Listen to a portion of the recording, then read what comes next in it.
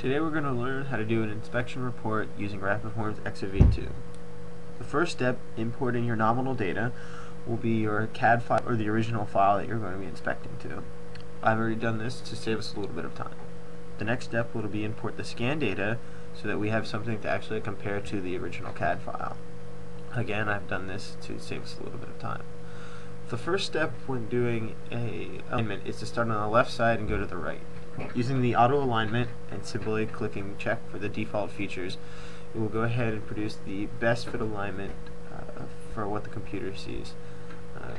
While sometimes it can take a little bit of time for the computer to process this is always the best step to start with first. The next step will be to go ahead and choose which one of the additional alignment tools you'd like to use. For this project, we're going to use the datum alignment, since we're able to select specific faces so that we can select which parts of the original CAD file are the critical parts that we'd like to make the comparison most accurate to.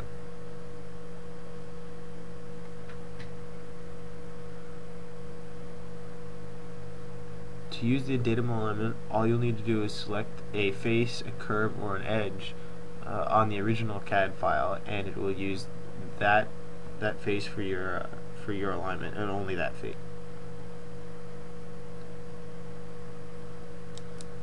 After you're done, clicking the check mark will allow it to go through and finish the final processing and allow you to move on to the next step that you need.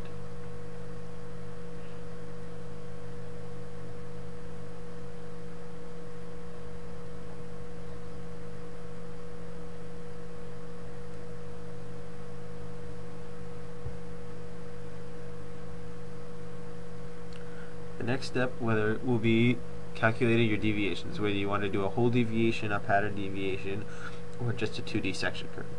Using the whole deviation and going and clicking the next arrow, it will automatically calculate the deviations for the entire part based from the scan data.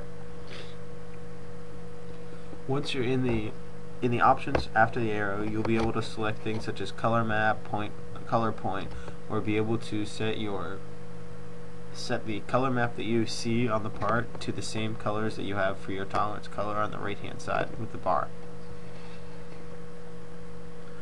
Once you check out of the whole deviation, because you're happy with the options, you can then go in and change your options for the color bar. If you'd like, you're able to put callouts in by simply clicking on the part of the body with the deviation you'd like to show. This will show the exact point that the point is at, and the deviations at that point. Changing your tolerance is as simple as double-clicking on the tolerance bar and then changing the number to which you would like.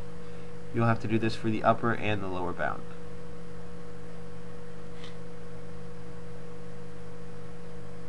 Happy with the way our model has turned out, the next step will be to generate a report. This will be the last step in the process to finish your entire inspection. On the right hand side will be the parts that show up in your report. Since there's no reason to see an alignment in the report, we're just going to show the nominal data, the scan data, and our whole deviation. You'll notice on the bottom right hand side we always have the blue color bar, which is our process. In the report we have the nominal, the scan data, our whole deviations, which shows the callouts that we have, the tolerance bar, and then the dimensions on the top that we've pulled from the inspection. Finally, clicking PDF will save out our entire inspection report as a PDF. Your other options are PowerPoint and an XLS Excel file. Saving the PDF will bring up a preview so that you can look at the entire report. You can save the report and you can view the report in here to make sure there are no more changes that you need to make. And that would be the inspection report XOV2.